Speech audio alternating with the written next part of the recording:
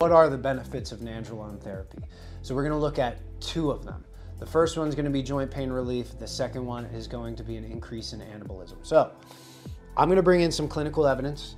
I'm also gonna bring in some evidence we have at Steel Health and Hormone Center, or user experience, as well as the user experience for some of the guys that are not doing low dose nandrolone therapy, but very high dose nandrolone therapy, just general gym goers.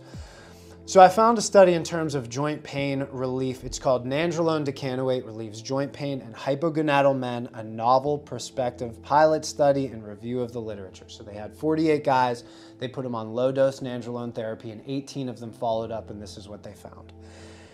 Of the 18 men who responded to their follow-up requests, 72.2% reported marked improvements in joint pain, 27.8% reported a decreased need for long-standing pain medication.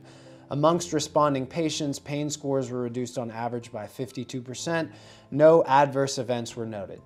I understand this is a very small study. I also understand that not everybody was followed up with, but this does corroborate with what we see at Steel Health and Hormone Center. So 100 milligram nandrolone per week in conjunction with testosterone therapy. By week 3, we do start to see some joint pain relief. And these guys out in the gym that are doing way more than 100 milligrams of nandrolone per week, they also report an increase in joint, let's say joint pain relief, or some people say it increases their mobility or flexibility, but what that means, I think it means something different for everybody. What causes that?